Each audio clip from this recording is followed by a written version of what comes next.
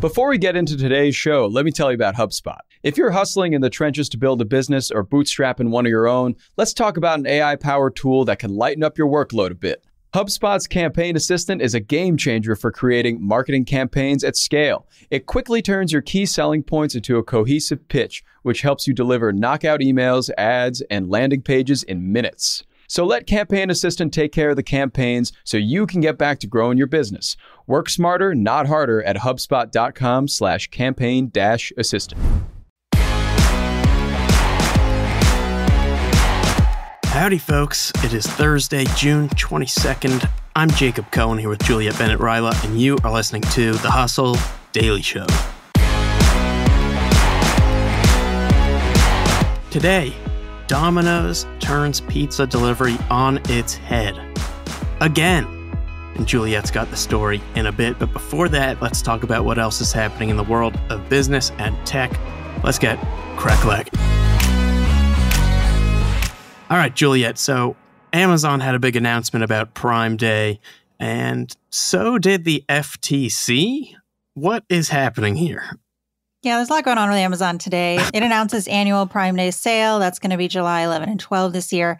And this time they're offering Prime members invite-only deals, which is, I guess, kind of cool if you're a Prime member and you like buying things on Amazon. It's always a really big day for Amazon, or a couple of days now. Last year, they got $11.9 billion in sale on Prime Day.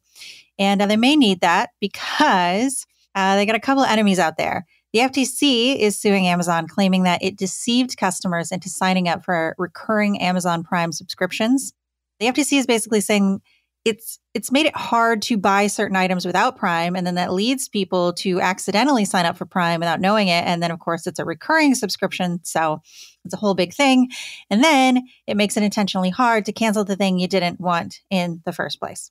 Amazon is currently denying all of that. And meanwhile, Senator Bernie Sanders, who heads the Senate's Committee on Health, Education, Labor, and Pensions, is launching an investigation into worker safety at Amazon's warehouses.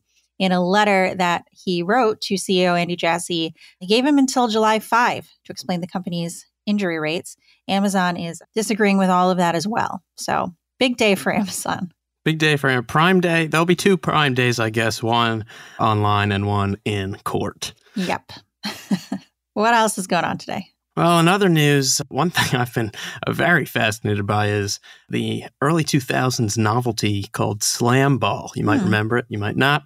Basically, it's basketball mixed with a little bit of, handball, hockey, and football, and on trampolines, too. Oh, wow.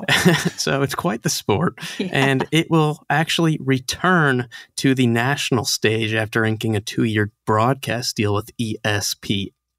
Which you probably have heard of. Now, according to Front Office Sports, slam ball's return was accelerated in part by a viral social media trend that saw the hashtag Bring Back Slam Ball get more than 200 million views. And investors, including a 76ers co-owner and the CEO of Fanatics, recently participated in an $11 million Series A funding round for the company. So I think the trick, honestly, here is just going to be figuring out how to keep the sport relevant once the novelty wears off. Because, I'm just not sure how popular it can stay. Something like spike ball or pickleball is great because anyone can really go do that and afford it for the most part.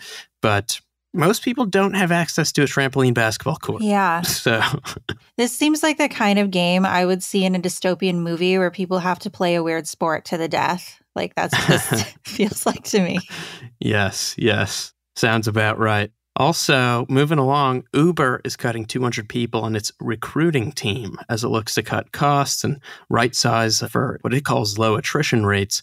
And that's according to a memo addressed to staff. The company has more than 32,000 corporate workers. So the cuts account for less than 1% of total staff, but 35% of Uber's recruiting team, according to the Wall Street Journal. Meanwhile, today, in AI, Senator Majority Leader Chuck Schumer unveiled his legislative framework for regulating artificial intelligence, saying Congress must join the AI revolution or really miss out on a chance to regulate it properly. On Tuesday, by the way, President Biden met with a panel of AI thought leaders in San Francisco and said, we'll see more technological change in the next 10 years than we've seen in the last 50. And lastly, the Financial Times reported that TikTok is testing an Amazonian e-commerce strategy with its UK users, creating a new section on the app called Trendy Beat, where the company promotes and sells a range of best-selling items it also makes itself, while also allowing other vendors to sell through TikTok Shop. Now, if this takes off, I could see, now we're going full circle, I could see there being some regulatory challenges here as Amazon is faced with its Amazon Basics lines. But we will see. And with that, let's get to today's main story. Talking pizza. Let's get to it. So, Juliet, as you were telling us earlier, there's a Seinfeld episode in which Elaine, dismayed that a Chinese restaurant will not deliver to her apartment because she lives across the street from the boundary of the restaurant's delivery area, pretends to live in a janitor's closet across the street so she can get the delivery. But Domino's, on the other hand, it appears no longer even needs an address to deliver pizza. What is that about? That is correct. Now, Elaine did not have GPS because Elaine was living in the 90s. I was somewhere where this exact episode was on.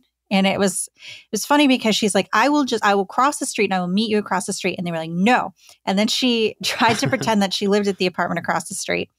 And they took the food back from her because she could not open the door of the apartment. That's hilarious. They were very strict. But if Elaine wanted to order Domino's today, she could obviously do it mobily. And now she could do it from the street. She doesn't even need to have an address.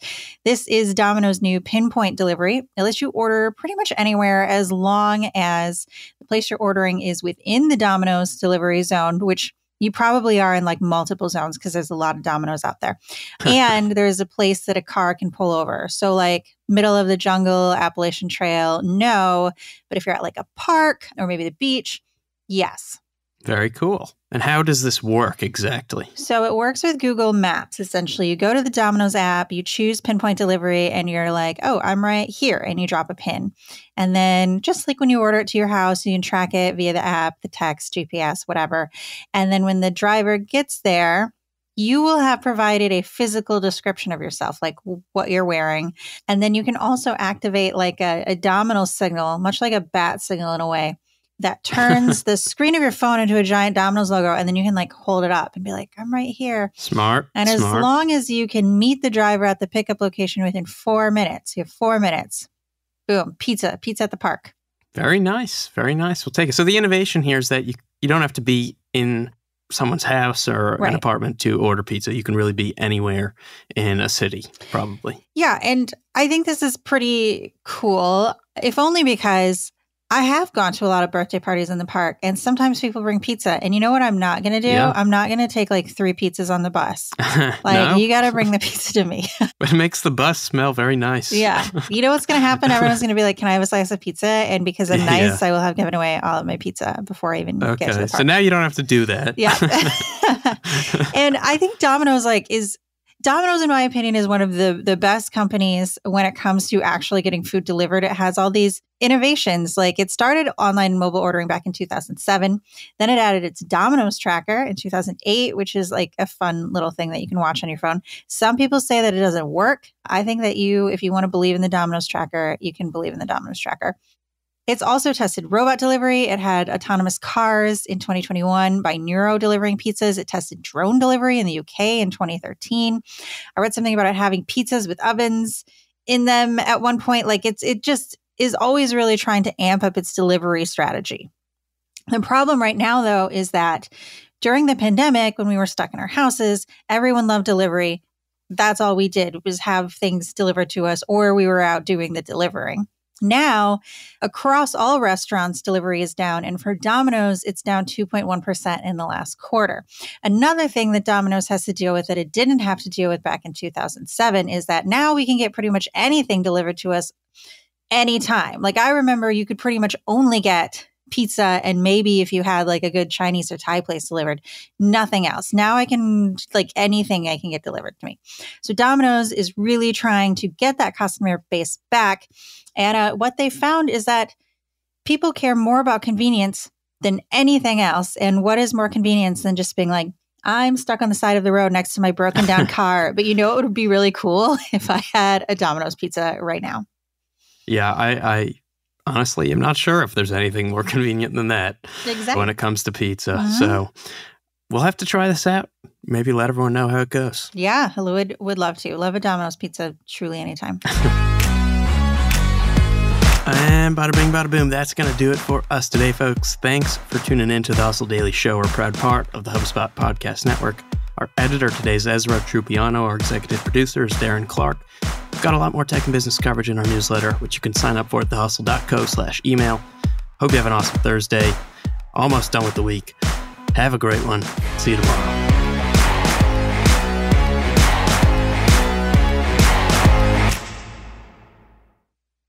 Let me tell you about a show that I've been loving lately. It's called Entrepreneurs on Fire. It's hosted by the incredible John Lee Dumas. It's available now on the HubSpot Podcast Network. Entrepreneurs on Fire stokes inspiration and shares strategies to fire up your entrepreneurial journey and create the life that you've always dreamed of. I'm a big fan of this podcast. It has energy, it has value, and it's all about learning about entrepreneurship. I was just listening to an episode the other day. JLD interviewed Jay Rogers, who was such a wealth of information. He kind of went into how entrepreneurship chooses you. You don't necessarily choose it, and that failure only happens when you stop trying to win. A lot of gems in this one, so I highly recommend checking out that particular episode along with the rest.